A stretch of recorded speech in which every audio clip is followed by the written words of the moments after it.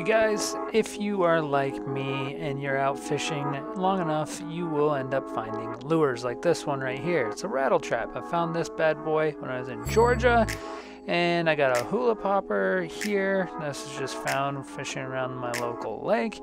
And I also found this jitterbug, or moreover, Samantha found the jitterbug for me. And anyway, I've got all these lures. They're looking a little worse for the wear. They're a little crusty, a little rusty, and yeah. The rest of this video, I'm going to show you how you can bring those bad boys back to life using some vinegar, baking soda, and some elbow grease to get the job done.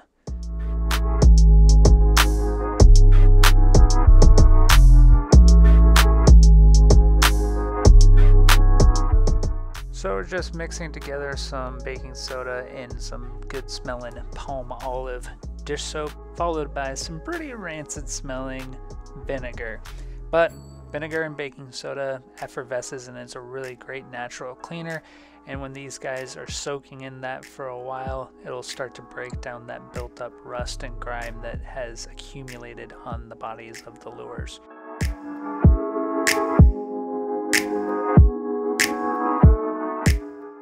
And after about 20 minutes of waiting, you should be good to go, and it's time to move on to the next step. Now you can skip this one if you don't want to, or you're not confident enough in painting your own lures, but in this case the wire brush could take off the top coat which seals the lure, and if it is a wooden bait, they will eventually become waterlogged and the action will be completely messed up. So caution in doing this to your lures.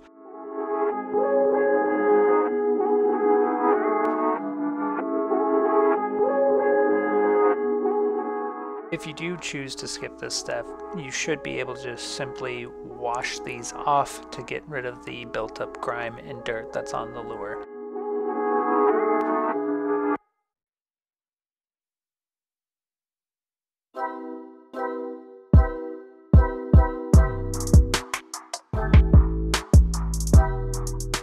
So once you feel like you have scrubbed enough of the surface grime off, it is time to make sure that you take all the hardware off as well. Guys, snap swivels. Why are you using snap swivels to connect your lures to your line? Don't do it. It messes up the action. Learn good knots. It's not hard. It takes a little bit more time, but it's not hard. Here I'm just using some goof off to get rid of the extra top coat that's left on here, as well as the paint scheme that was on the rattle trap, because I am going to go bare bones on that.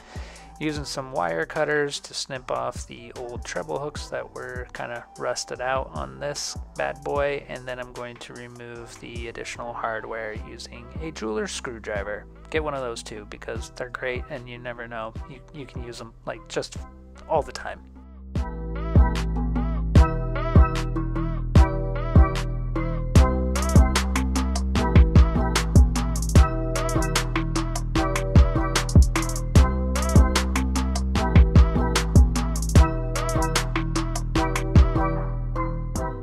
So the hula popper did come up with a little bit of a challenge for me.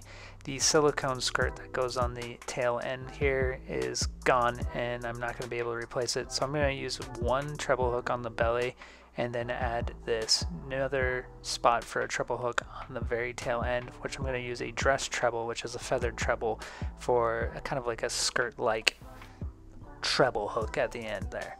And then just going to sand the rest of the top coat off and make a nice even flat surface for when I go to paint the rattle trap.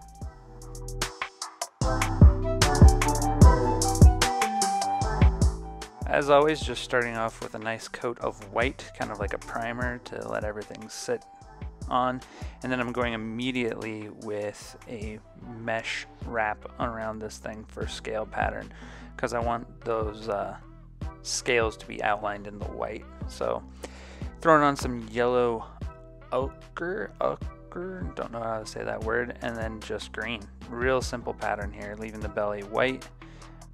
Coming in with this darker kind of forest green. I don't remember the name of this one specifically.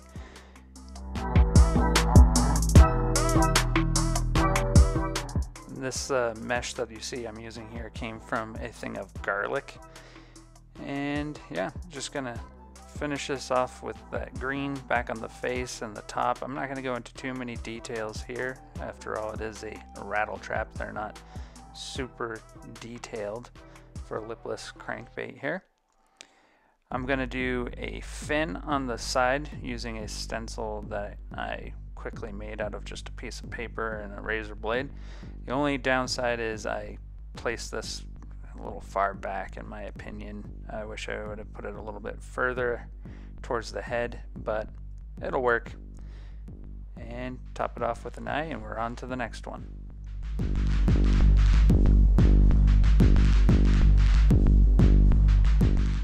As we did before, we're doing again, and on the next one as well, is starting off with white. This one I really wanted to make look like something I've never seen before in a lure, which is an actual like June bug or beetle.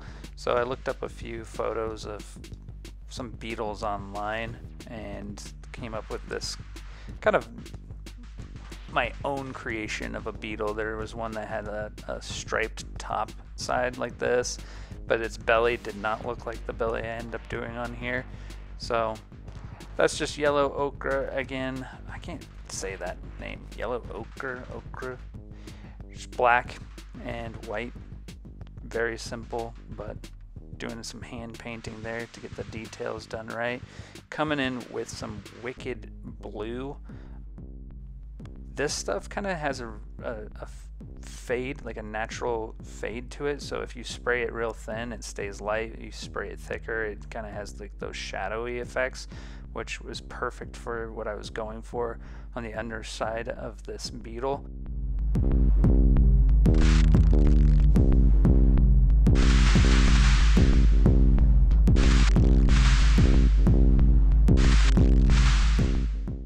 Kind of making it look like it's segmented like a normal looking beetle would be.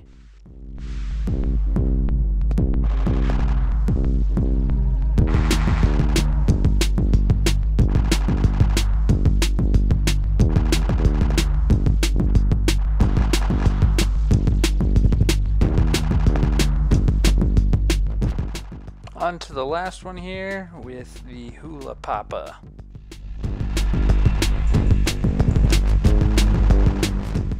This one I'm using something called liquid frisket.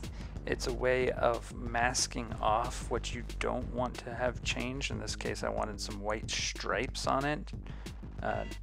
Didn't really mean to name drop a sweet band like the White Stripes, but yeah, listen to the White Stripes, they're awesome. The liquid frisket dries on there, and when you are ready, you just simply rub it off. I wanted to be careful though, that's why I'm using the popsicle stick, because I don't want to scrape away the black. In this case, the frisket kind of was being stubborn. As you can see, it's taking a little bit more than normal to get the stuff to come off, and that's because I put it on like a day before I decided to paint. So usually it comes off pretty easily. And it works really well for the effect that I'm going for here, which is a loon color pattern.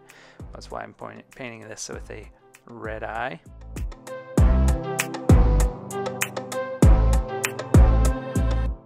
Dress this one up with a treble on the end here, a white treble to match the scheme, and we are done. There it is, the finished hula popper, and I did it in a loon style. Now, I will go and try to catch fish with these. However, I mean, I did not design them, I just painted them, so we do know the action works by design.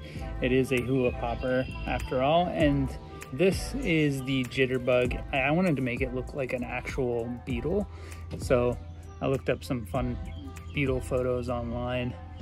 I'm really excited about that one. I think it looks cool. Whether or not it catches a fish, it might just be some wall art. Last but not least, the Bill Lewis rattle trap. And I just went with a natural look here. As you can see, I have it tied up, ready to go, because I'm most confident about this one at this time of year, because it still is early June in Minnesota, so we're talking spawn, pre-spawn still. So whether or not any of these will actually catch at this time, I am still uncertain. Probably not the best time to go out and use these lures, but I'll go throw this one around for a bit. Guys, thanks for watching Lake Monster Lures. Like, comment, subscribe, and we'll see you on the next one.